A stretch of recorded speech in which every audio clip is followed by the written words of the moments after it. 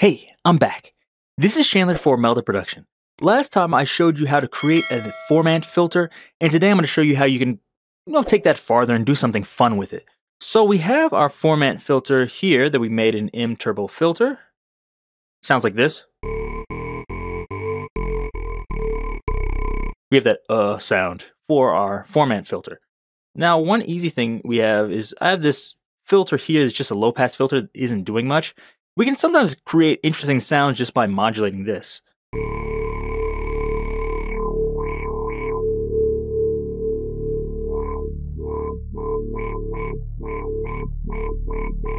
You can create that wah sound. Also, if you want to use a bandpass filter, I think sometimes that works better. So if I move the resonance up and move the bandpass like this. This will probably take off lots of your volume, so I usually like to turn that up like this. So that's an easy way to get that wah wah wah sound. So that's an easy one, but let's turn that off. We don't really need that. Another way we can get a similar sound is by modulating the character, like this.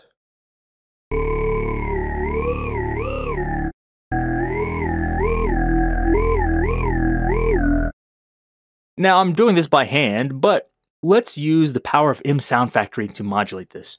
If you're using the standalone version of M-Turbo filter, you can also use the modulators in there to modulate it. So what we're going to do is just take this. Let's try an LFO, see how that sounds. Make sure we set this character at the lowest point where it sounds good.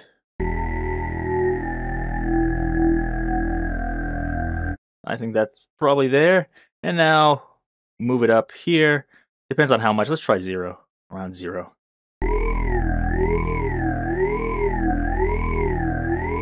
And we can make this faster and slower like this.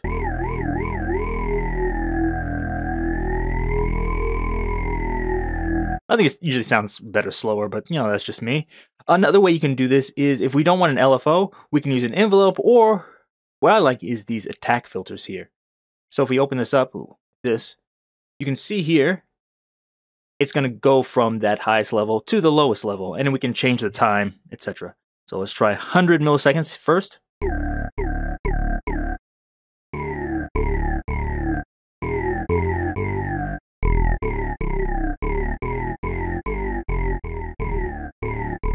You can also sync this to the time of your song, quarter notes,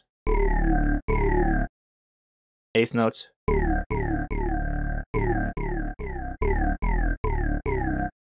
etc. So that's, I think, kind of fun way you can do this. There's more things you could do with this if you wanted to. I could randomize this somehow. So instead of using the attack here, let's try note random. Every time I hit this, it's going to move to a different value between these. So I can probably increase this here. So I'm getting a wide range. So look at the green here and notice that every time I hit it, it's going to change.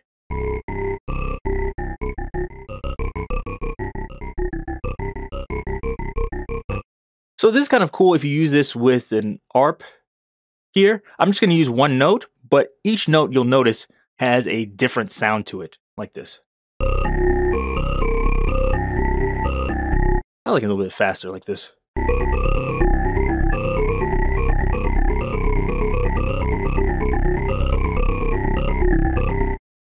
So I always think that's cool. Let's show a different way to do this if maybe I want to morph between these. Let me find the perfect value for this. Turn this off. There.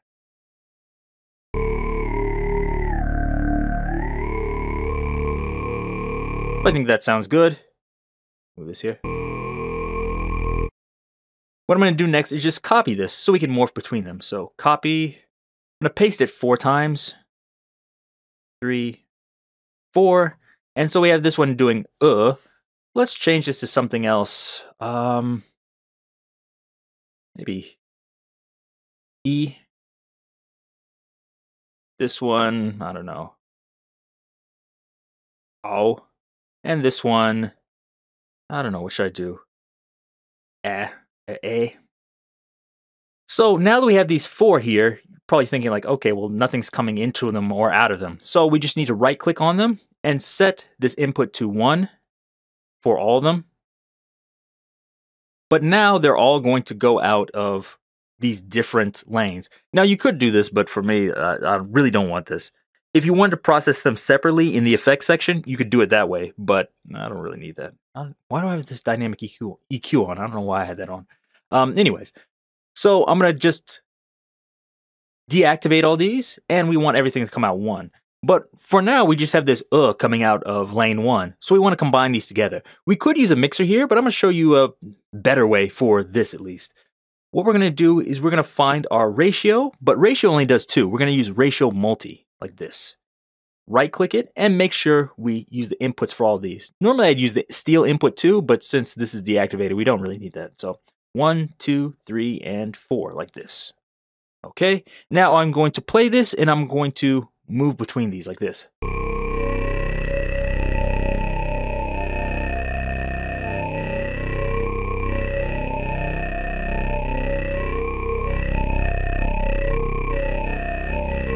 So that's cool. And the same thing here, what we could do is we could do an LFO like this. Go to depth 100%.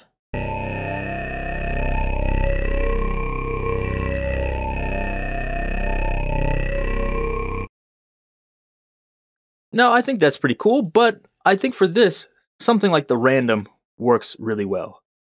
Here we go. I'll make sure I put this back at 100%.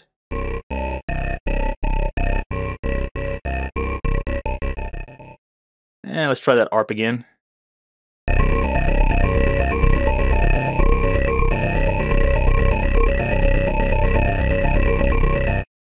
So I think that's kind of cool, but that's just me. Maybe you don't like that. So that's a cool one. We could also change it by velocity, like this. So if I hit it low velocity. Oh, I'm sorry, I have the ARP on. That's why I said. The problem is you probably can't hear it when I'm hitting it with a low velocity. So we can change that in the globals. If we want every note to have the exact same volume, just go to velocity shape and we can change the range to 0 like this.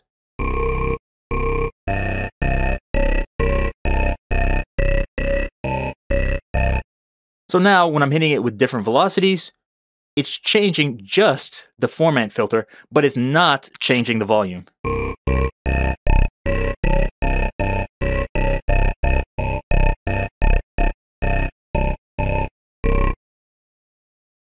That's a cool thing you can do. There's a few other ones here that might be useful, like, let's see, flip-flop. Actually, I can do counter. Let's try counter 4.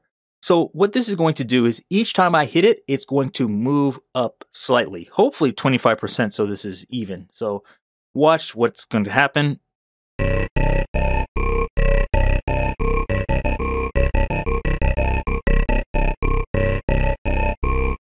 So it's just going to divide it into 4s, and each time I hit it, it's just going to count up, and when it gets to 4, it's going to go back to 0. This can be cool with an arpeggiator too. Move this down.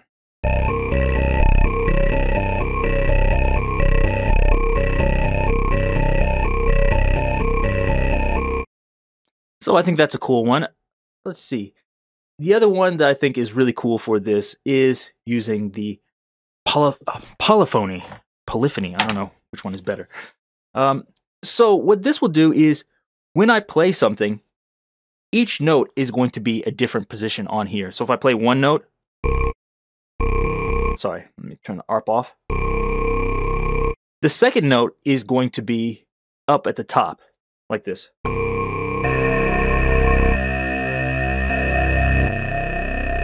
First note is always going to be the bottom, which is ah sound, and the second note is going to be the eh sound, like this.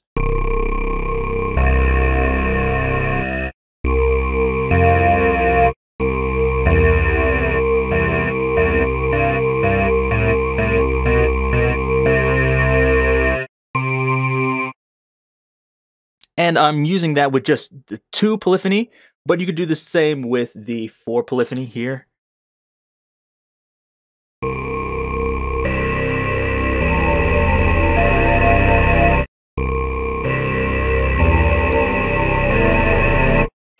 So you can hear each one is doing a different vowel sound, which I think is cool. You don't hear that much in a synthesizer. Actually, let me move this up a few octaves here.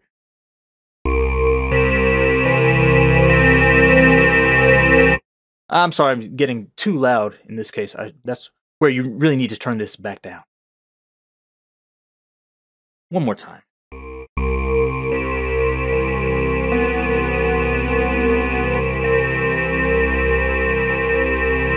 So each of them are doing a different vowel sound.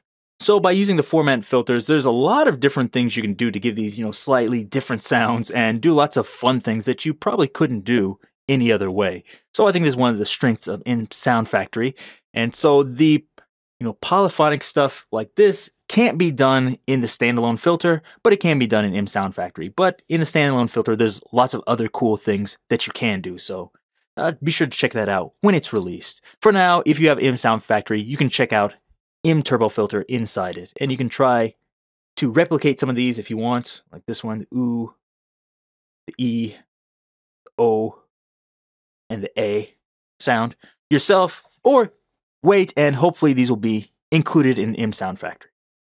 So, if you like this, give me a thumbs up, leave me any questions and comments down below, and check out all the other plugins at meldaproduction.com. Till next time, see you.